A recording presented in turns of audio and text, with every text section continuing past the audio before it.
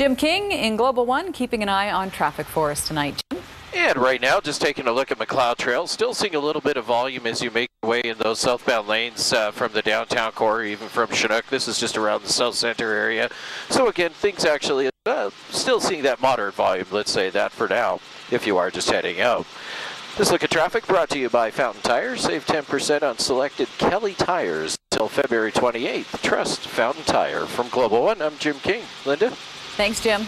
You're welcome.